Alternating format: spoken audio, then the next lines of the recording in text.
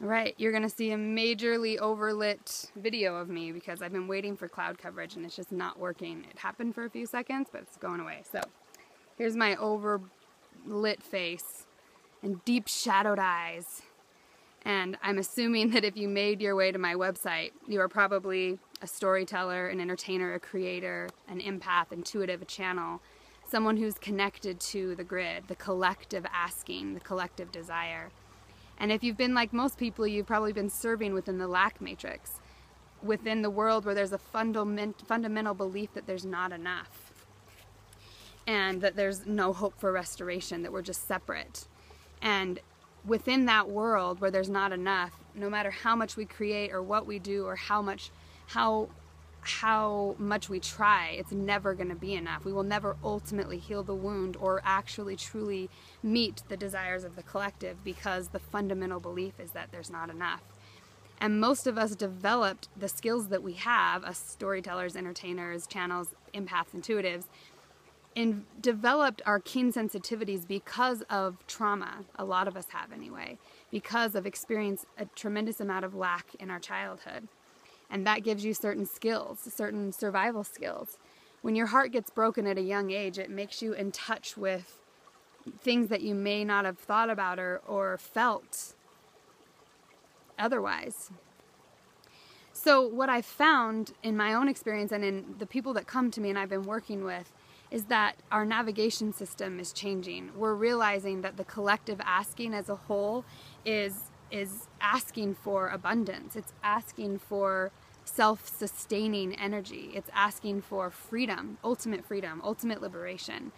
And so the people who are riding the edge of creation and are on that pulse, have their finger on the pulse of what the collective is asking for, is realizing that it's time to tell the story. We are realizing that it's time to tell the story of the higher metaphor.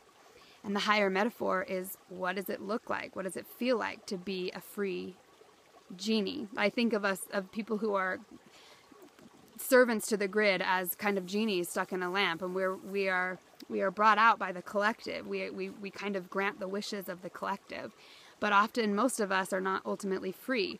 And the reason we're not free is because we've bypassed our own needs, because we, like everyone else, have believed primarily in a matrix of lack. We've been programmed by the matrix of lack. So we've been programmed to believe we're not enough and that we never will be enough. And so often what that causes is us using our gifts as a way to get validation for what we are. But when we start waking up and realizing this is not sustaining, it's not self-sustaining, and it ultimately, there's so many butterflies, that it ultimately wounds us, it ultimately depletes our life force. You know, they say 80% of our life force is released through our emotions, our emotional body. And that means that when we, especially as feelers, deep feelers, storytellers, those of us who have sort of a keen pulse or a different perspective on the story, a different way to tune in, emotions are our currency. It's so crucial that we are emotionally healthy if we want to create well and if we want to be free genies. And I've been thinking about this concept of being a free genie quite a bit. That's what I'm tailoring all my new stuff to, because what does it look like when a storyteller is ultimately free? When they get to tell their own story, which means they get to meet their own desires. And if you think about it, a genie is someone who can really shapeshift. They're connected to the grid and the story enough that they can be any role in the story. You can be the villain, you can be the hero, or you can be the victim. And you can create all the elements of the story, and you understand how the story works, the whole matrix of the story. But if a genie was set free from having to serve the desires of everyone else, what desires would they ultimately have?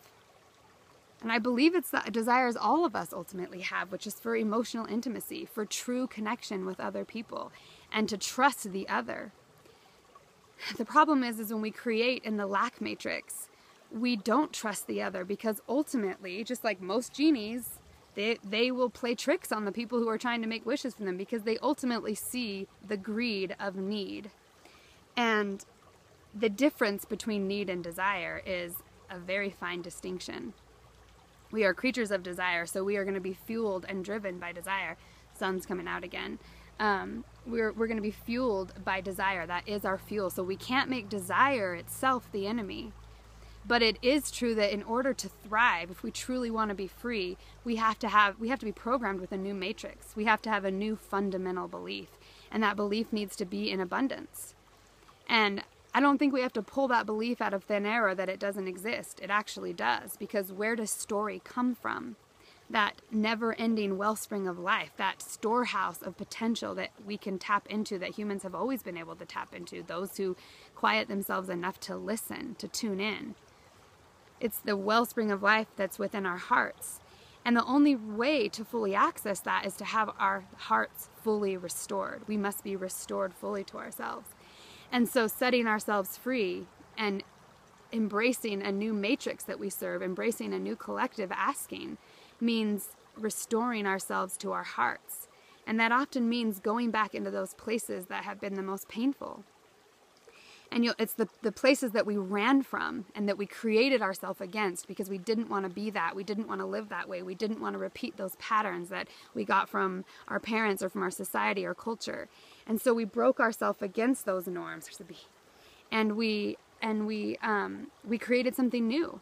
And it's pretty epic that we did that. We showed what humans can do to survive and how we are naturally storytellers in our very essence, and how story really gives our world and our meaning context. It really helps us make sense of our reality. Otherwise, life would just be a meaningless sequence of patterns and frequencies. The heart is really the language of humanity. And so if you want to be free, and if you're looking and asking for how can I create from that new space and create wholly, where I'm considering myself, butterfly, where my creation doesn't drain my life force, where my creation doesn't eat me alive, but where it's a interdependent win-win-win. Win for your body, win for your heart, win for your mind, win for you, win for others, win for the planet. It's really time that we tap into the higher metaphor, because what the collective is asking for is liberation. The collective is asking for liberation. So the most powerful thing and the highest leverage point we can play as creators is showing what the embodiment of freedom looks like. What does it look like for a storyteller to be free? And the storytellers need to start tapping. I shouldn't say need, I don't like that. It would be helpful if the storytellers began to tap into our needs, if we began to meet our own needs. Because when the storyteller's heart is fully restored, the matrix changes, because the story itself is life-giving and it always wants to give life. But if the storyteller is programmed with the matrix of lack, its stories are always going to be about lack and about trauma. Now you can still tell the story of trauma because it's part of our humanity. We can't pretend that hasn't existed. But what does it look like? This is what the collective is asking for. What does it look like to be restored, to be healed from that trauma, to have your heart fully back to you, even after it's been shattered and broken? And is that possible? I truly believe it is, and I believe that's what we're being called to in this next level of our expansion and evolution. We are being called to embody the whole story, to master our own matrix, our own electromagnetic field, understanding that we are creators and that we are allowed to meet our needs. And not only that we're allowed to, but that they matter and that it's crucial in order to bring in the story the higher metaphor and to start telling the story of the free genie. Everyone's looking for that story because ultimately we are all the author of our own life. We are or a co-author with that which created us or brought us forth. But the story is all around us and it's living.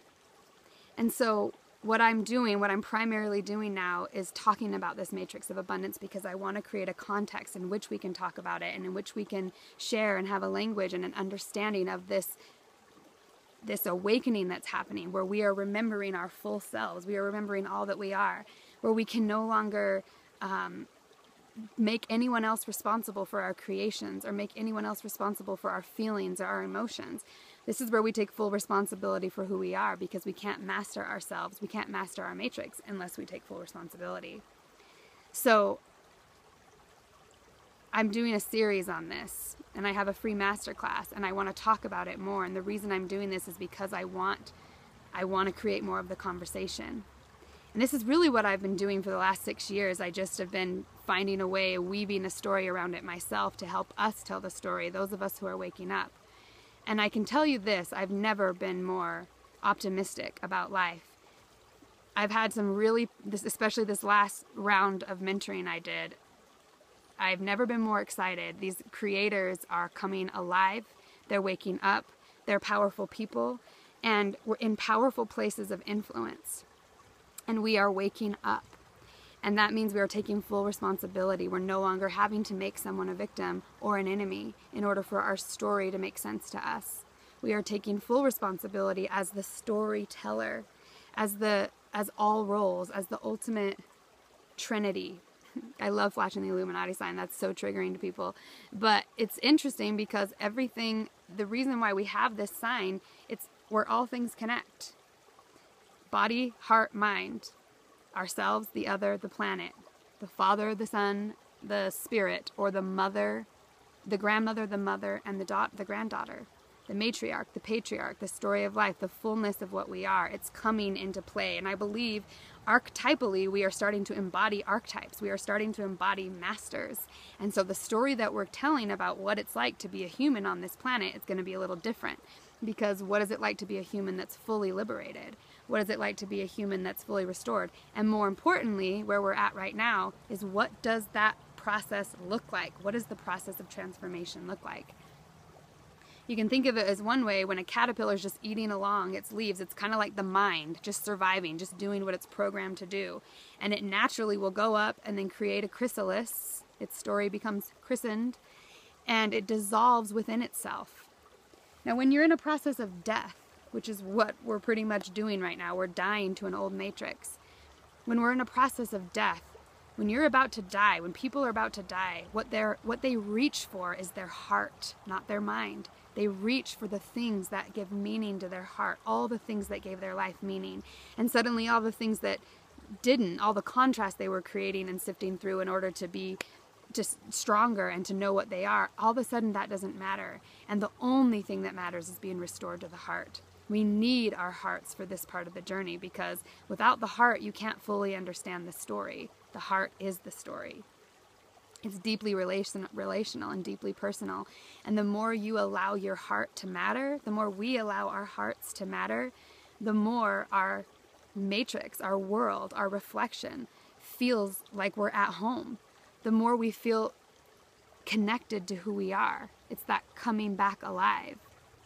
But, a lot of people talk about our descent when we, the mythological story of us falling from Eden. We all have this sense, and it's through all human cultures, no matter what religion. There's an idea of a paradise lost, of a space where a golden age, or a space where we were whole, and something happened and we fell. And then we've been moving in this fall of consciousness where we haven't remembered that we are the storyteller.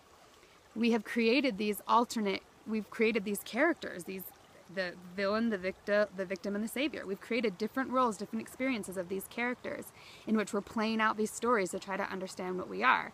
But pretty soon, inevitably, you start realizing you are all roles. You are all roles, and you can understand and fully go into every role. And you know those roles from the inside out, and you can even have compassion on those roles, and you see how they function, and you see why they function, and you see even why they're necessary in the lack matrix. And there inevitably we start wondering, okay, well, what's the next level of the game? That's the matrix we're downloading right now. We're downloading the next level of the game, and I know a lot of you, if you're here, you've been feeling that, okay, there's another level of the game. Now, I can't pretend to know exactly what that is, but based on my intuition and tuning into my own abundance and back into my own heart, listening to my own story, I have been excited because I feel like what, at least in my matrix, what's asking for is more playfulness as we do this. Not taking ourselves so seriously, but remembering this is the game of restoration. If we want to have heaven on earth, not only do we need to be embodied and allow our desire to be here. Eden is about desire. It's about having all of your needs met, of not having lack. If we want to embody heaven on earth, our hearts need to matter to us. We can no longer put them on the side, no longer say they are only second to our minds. In fact, you guys know those of you who follow me know I say this all the time, and I'm going to continue saying it. Our hearts are 5,000 times more magnetically powerful than the brain and 60 times more electrically powerful than the brain. So the brain is incredibly powerful and complex and amazing, and it has abilities the heart doesn't have in terms of creating and understanding the grid. But the brain does not have the capacity to understand what will happen. It can only draw on the past, what has happened. And so when you're creating something new, if you want to ride that edge of creation, again, keep that pulse on what is the collective asking for from you as a creator, and what is your heart asking for. If you want to keep your finger on that pulse, you've got to tune in. And if you tune in, you realize the asking is not for more psychic warfare. It's not for more stories about our pain, because we're at this point very, very aware of it. What we're interested in is, how do we work our way out of it? How do we find our way back to our hearts? What does the restoration look like? And is it possible? What are we capable of? And there's a reason why we are dreamers. There's a reason why we long for things, why we see other worlds, and we connect to other worlds, and we know that there's more than this. There's a reason. And so I want to invite you to start tuning into the abundance matrix, and to start allowing your heart to matter. And if you really want to go deeper and learn more about how the story's been coming to me about how to free your inner genie, I would really love you to sign up for my email list so that you can get my free masterclass on how to free your genie, how to free your inner genius, your inner creative self, your inner storyteller. And this is really about learning to get in touch with our true desires and what we really want. And also learning that our lamp, our genie lamp, we can create that to be whatever we need to feel safe while we're going through this transition. Just like a caterpillar creates a chrysalis. You are dying, we are dying. An aspect of us is dying because we no longer need it, and it's no longer working. And so in the death process, there is grief, and there is a sense of holding on to the old. It's like coming out from the underworld. Like in the story of Persephone, I think it's Persephone, when she comes back in the springtime to be with her mother from the underworld, there's parts of the underworld she misses and she liked, because we all learned how to thrive in the underworld. We all learned how to survive and I shouldn't say thrive, we all learned how to survive in the underworld, and we fell in love with it, so to speak. We fell in love with Hades. We fell in love with the underworld because it's all we knew. But eventually we realize, okay, we're stuck here. We're trapped here. We are enslaved here. We're enslaved to a desire that we can never fill because we believe fundamentally that we're disconnected from it, that we cannot meet our needs, that we are in lack. And as I've been saying, lack is the biggest trauma of the human race. So in order to heal our traumas, we have to retune into our hearts, tune into abundance. And I believe in my reality, this is called shadow work. This is where we confront our subconscious mind and all the shadows that we've created in order to protect us in a world where we believed we were lacking. But the whole time, all of us was alive. We were just disconnected from it. So I would love to have you go along this journey with me. And I'm doing it like a game. I'm trying to do it lighthearted, but there's nothing more serious that I've ever talked about in my life. And it's really cool what's happening. I'm telling you, I've never seen more evidence of this happening. I have people every day tell me the most amazing stories who tune into this matrix and who go through the process, go through the death process, letting themselves dissolve fully in their chrysalis, allowing your story to be christened, to give it a name. And when you name something, you immortalize it. You give it a story. It matters. The chrysalis is christening the life of the caterpillar that is still alive in the butterfly. And we don't turn around and curse the caterpillar because the butterfly couldn't be the butterfly without the caterpillar. And that is how this approach, when we start coming alive and waking up to our full hearts and our full desires, we don't curse our past selves, and we certainly don't pretend our past selves didn't exist. We see it, we love it. This is about loving and integrating our past self. This butterfly keeps flying over my head. It's so cute. Sorry. Distracted easily. I'm easily distracted.